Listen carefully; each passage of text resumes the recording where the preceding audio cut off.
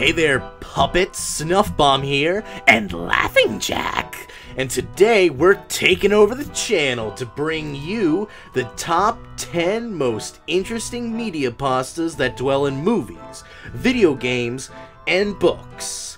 And even a small terrifying part of the DMV. Fuck man, that's true fear. Let's get started. Number 10. Plymouth. Plymouth is commonly associated with the Plague Doctor of SCP, not to be confused with Plague Pasta of the Snuffcast. Of course, that's mostly unconfirmed in the information department. Plymouth has been known to make people terribly sick. Though he hails from the Dark Ages, he haunts particular films from the dark web. Many cases ranging from strange sightings to full-blown murder. Not like that's common or anything, murder and all that shit. Number 9. Feathers. Feathers is what you'd call a bottom of the bedpan as far as video game pastas go.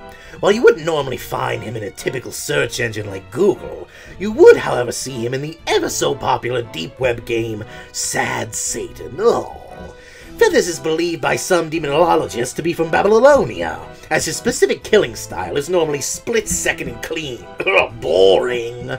One case in 2015, a teenage girl by the name of Rosalina Drags was completely drained of blood and sitting formally in a chair with her eyes wide open. Sounds like a typical Saturday night for me.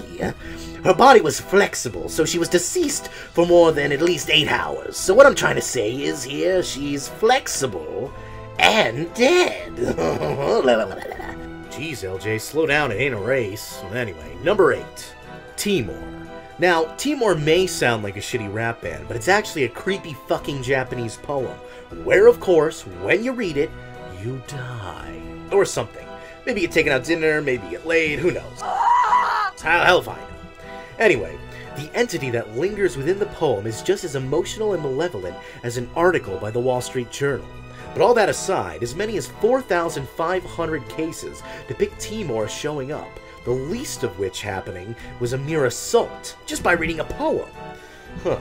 Well, I hope it's better than the Jeff the Killer creepypasta. I mean, if it's gonna fucking kill you to read, might as well be half good. Number 7.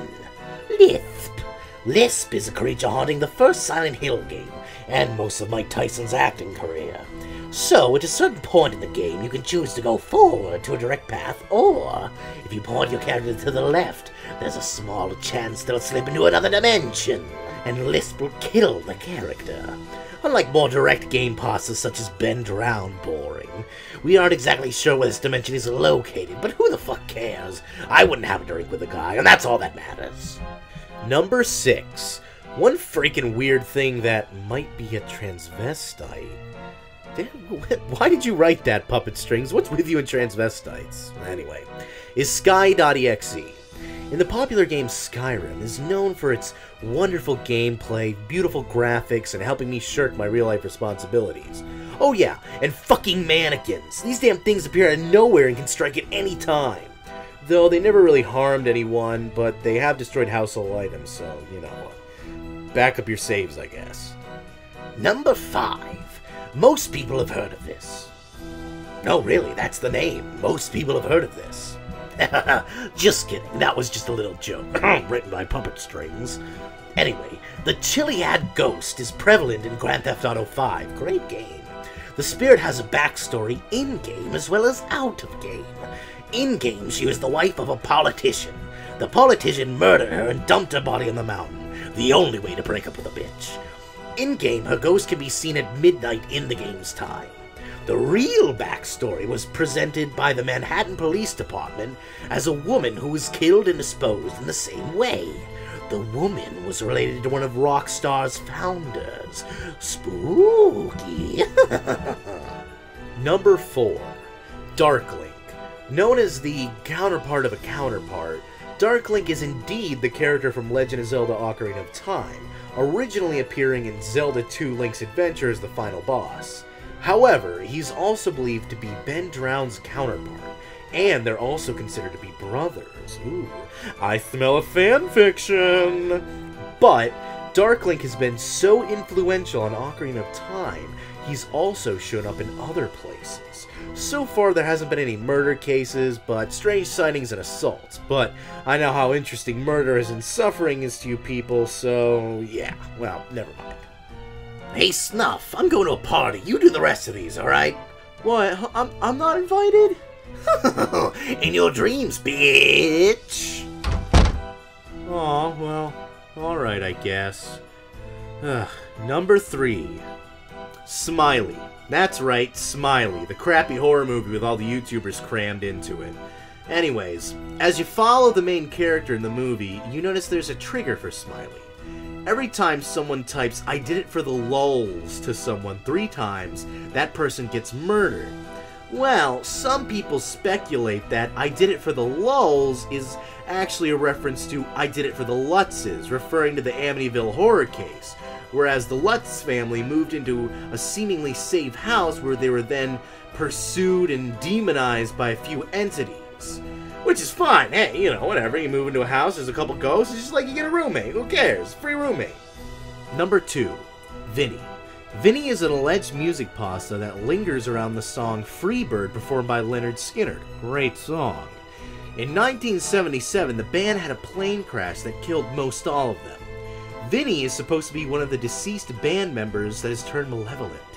There were no one by the name of Vinny in the band, but some say it was a nickname of sorts. But ever since then, if you play the whole song in reverse, very faintly, you can hear, "Vinny misses you." Number 1. Number 1 is considered a fairly new pasta, and this, whatever the hell you want to call it, is very particular in who it targets. The backstory with this actually starts with a writer. The writer's name is Carrie D. Redford. She wrote the very last paragraph in 2014, and since then, strange things have been emerging from its pages. The story goes that a half-ethnic beauty with violent eyes became a killer toward the male race for a very dark reason. The beauty is named Celestine Clemens, who happens to dabble in voodoo and your occasional shot of bourbon. Besides the senseless slaughter of dudes, she seems pretty normal. The pasta part of it is that it was pulled from the Amazon marketplace, and the publishing company seems to have vanished for some unknown reason. While no one exactly has reported anything odd, but then again those who experienced it probably didn't come back from it. And that's all 10. Just remember folks, regardless of what you believe, Laughing Jack's a fucking asshole that doesn't invite his best friend to a party. Anyways, I hope you enjoyed the video, and if you feel up to it, my channel link is down below, so give me a click. Please, I'm so hungry. I'm so cold. I need it, please, just please, I need it so bad, please.